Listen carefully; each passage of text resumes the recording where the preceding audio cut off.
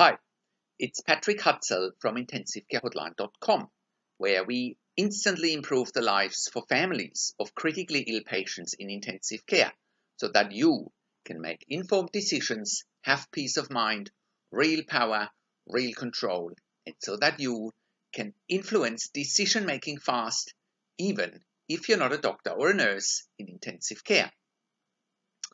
This is another episode of Your Questions Answered.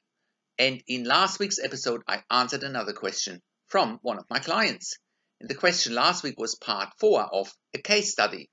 My dad's been in ICU for several weeks with ARDS, cardiac arrest, and dialysis. He's got a tracheostomy. Does he have a realistic chance of survival? And again, that was part 4 in this series of questions. You can also check out last week's episode by clicking on the link below this video. In this week's episode of Your Questions Answered, I want to answer the next question from one of my clients, Emma, which are excerpts from one-on-one phone and email counseling and consulting sessions with me. And the question this week is part 1 of another case study. And the name of the case study this week is My sister is in intensive care on a balloon pump and ventilated after a heart attack. The ICU doctors want to stop treatment against our wishes and let her die. What should we do? And again, that's part 1 in a new series of questions from one of my clients. So, Emma writes, Hi Patrick, my 56-year-old sister had a bleed at the balloon pump insertion site and has an infection at the site also. She has had an aortic valve replacement for severe aortic stenosis about a week ago. They told us she has a very weak heart, which is why they needed to insert the balloon pump after the surgery. She's also in an induced coma on sedation, needing ventilation and a breathing tube. The doctors had to remove the balloon pump, and she survived the surgery to remove the balloon pump and repair the site with the bleed. My sister is also diabetic and is now in acute kidney failure and on the dialysis machine. They have advised us that she will not survive long without the balloon pump.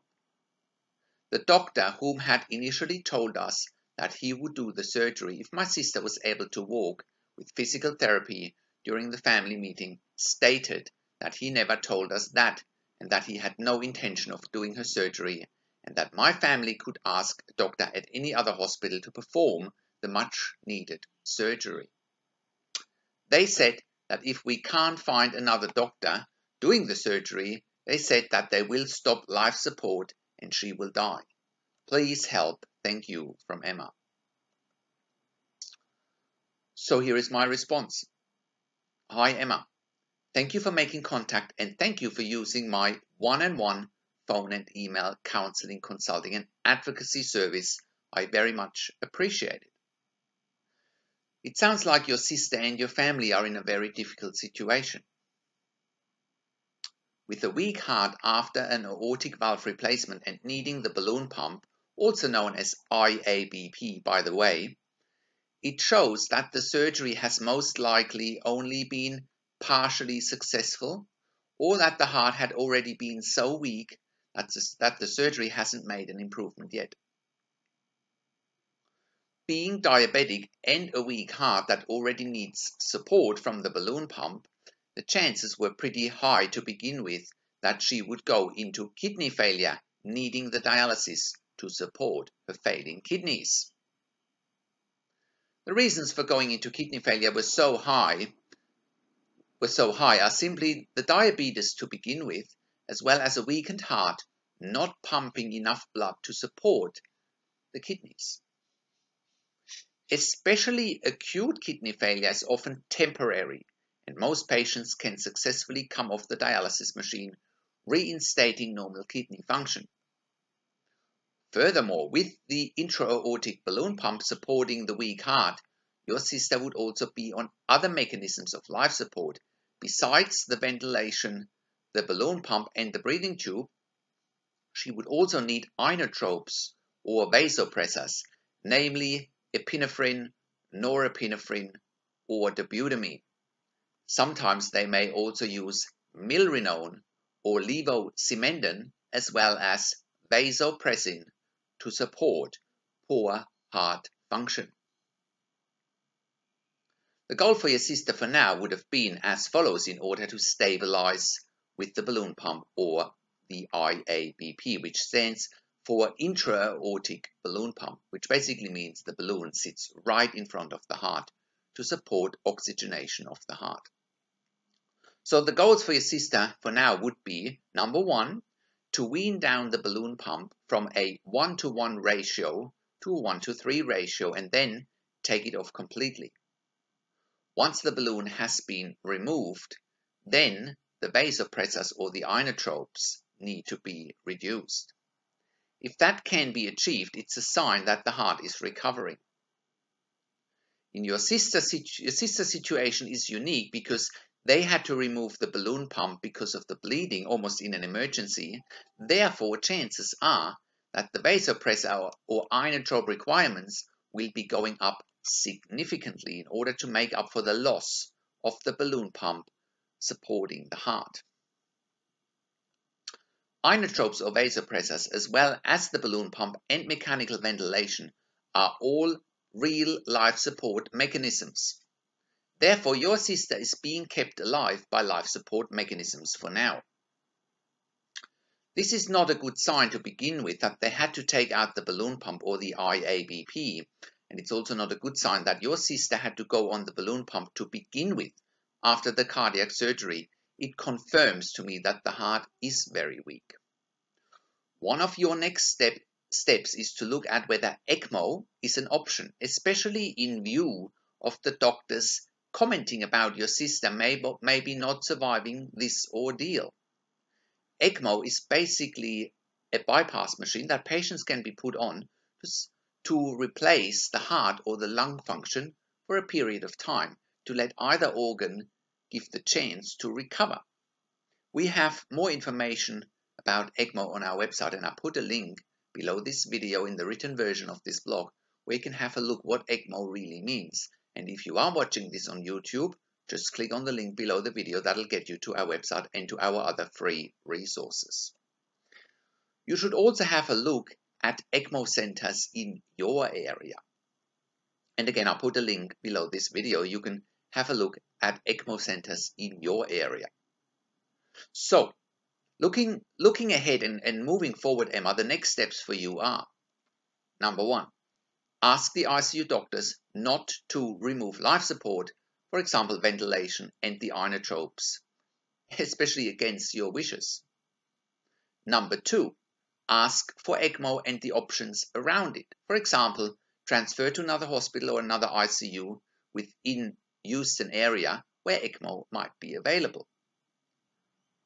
Number three, if they are adamant in wanting to remove life support, ask for their policy about withdrawal of life support, because there is a very high chance that the policy will not allow them to withdraw life support without your consent. Number four, ask what your sister's ejection fraction, also known as EF, is. That will give us an indication how weak or how strong the heart really is. If the heart is really weak, I can see why no other surgeon will do the surgery because of the risk attached to it. If that's the case, then once again, ECMO or also LVAD and potentially a heart transplant are your next options, and I will guide you with that, what to do in our next phone call. For now, make sure that the intensive care team knows that you will not give up lightly and that you will stand up and advocate for your sister. All the best from Patrick. So here is Emma's response. Emma writes, "Hi Patrick, I met with the head of the ICU yesterday, and it turns out this hospital do have ECMO. The doctor said due to it being an emergency, they placed the balloon pump or the IABP in the first place. I followed your advice and asked about the ECMO, and the doctor is unwilling to place my sister on ECMO at this point. The doctor said because they are refusing due to her surgery, because of the aortic stenosis and the quality of life, she will have if the surgery was done. This doctor also said that I could call around myself and find a doctor who's willing to perform her much needed surgery, and he doubted that any doctor would agree to perform my sister's surgery.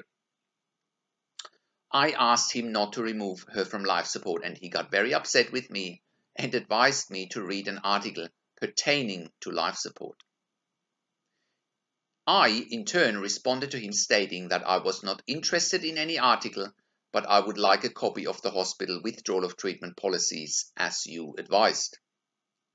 The doctor got very upset with me, and I took your advice and used the term murder. My sister is still on the life support. Her nurse said that she has been weaned off 2 out of the 5 blood pressure medications. Now her blood pressure has been 100/40, and that they will try to wake her up in the morning from the sedation. Not sure what all of that means. Please explain. Thank you, from Emma. Now, and if you have come thus far, and before I go into my response, if you have come thus far, have a look. If you want one-on-one counseling, consulting, and advocacy with me, if you want that, click on the link on the top of the website where it says counseling and consulting, and choose from the options that work best for you. So here is my response. Hi Emma, I have just tried to call you, but I was unable to get through, so I left a message for you. First of all, well done for standing up for what you want and for fighting for your sister. Take it as a compliment that the doctor was upset, because 99% of the families in intensive care do not question and they do not challenge the intensive care team. So give yourself a pat on your back for being so strong. Very well done. So what does it all mean?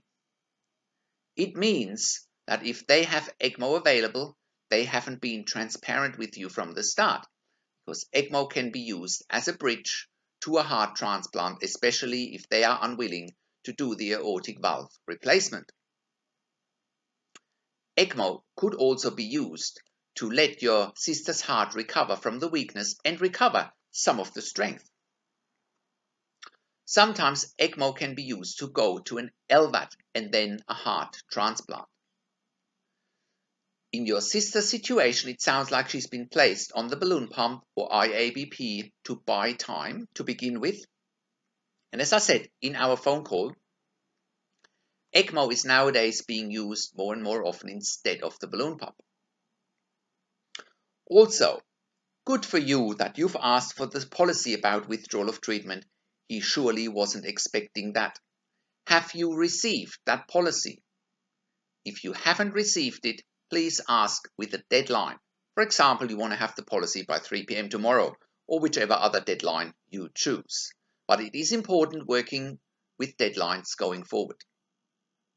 Also, remember, when the intensive care team is referring to quality of life, remember, this is a perception they're talking about, and it's entirely up to the individual patient and their family, and it's not up to the intensive care team to judge what quality of life might be acceptable going forward. It's a decision you and your family need to make. What quality of life is acceptable to you and to your sister, and don't let anybody else tell you otherwise. Intensive care teams have no understanding what the quality of a patient might look like after they survived intensive care. Keep that in mind at all times. It's good to hear that they have managed to wean her off some of the inotropes and vasopressors. That's a good sign, especially if she can hold a blood pressure of about 100/40. Please also ask if her kidneys are working, as this may sometimes happen that the kidneys are failing temporarily. Overall, I think for now you have achieved your goal to get your sister through the next 24 hours, and that should be your next goal, to get your sister through the next 24 hours again, and then repeat that cycle. Give me a call anytime and we can look into the situation further. Best wishes. Also, look out for the next episode in this series of questions with my client Emma. It'll come out in the next few days. So, how can you become the best advocate for your critically ill loved one? How can you make informed decisions, get peace of mind, control, power, and influence quickly whilst your loved one is critically ill in intensive care? You will get to that all-important feeling of making informed decisions, get peace of mind, control, power, and influence when you download your free Instant Impact Report now by entering your email below. In your free Instant Impact Report, you learn quickly how to make informed decisions, get peace of mind, real power, and real control, and how you can influence decision making fast whilst your loved one is critically ill in intensive care. Your free Instant Impact Report gives you in-depth insight that you must know whilst your loved one is critically ill or is even dying in intensive care. Sign up and download your free Instant Impact Report now by entering your email below. In your free Instant Impact Report, you learn how to speak the secret intensive care language so that the doctors and the nurses know straight away that you are an insider and that you know and understand what is really happening in intensive care. In your free report, you will also discover how to ask the doctors and the nurses the right questions. Discover the many competing interests in intensive care and how your critically ill loved one's treatment may depend on those competing interests. How to eliminate fear, frustration, stress, struggle, and vulnerability even if your loved one is dying. You get 5 mind-blowing tips and strategies helping you to get on the right path to making informed decisions, get peace of mind, control, power, and influence in your situation. You will get real-world examples that you can easily adapt to your and your critically ill loved one's situation. How to stop being intimidated by the intensive care team and how you will be seen as equals. You will get crucial behind-the-scenes insight so that you know and understand what is really happening in intensive care and how you need to manage doctors and nurses in intensive care, and it's not what you think. Thank you for tuning into this week's Your Questions Answered episode, and I will see you again next week in another update. Make sure you will also check out our blog section for more tips and strategies, or simply send me an email to support@intensivecarehotline.com with your questions. Or you can call me, find international phone numbers on our contacts tab. Also, check out our ebook section where you get more ebooks, videos, and audio recordings, and where you can also get one-on-one counseling and consulting with me via Skype, over the phone, or via email by clicking on the Products tab. This is Patrick Hutzel from IntensiveCareHotline.com, and I'll see you again next week in another update.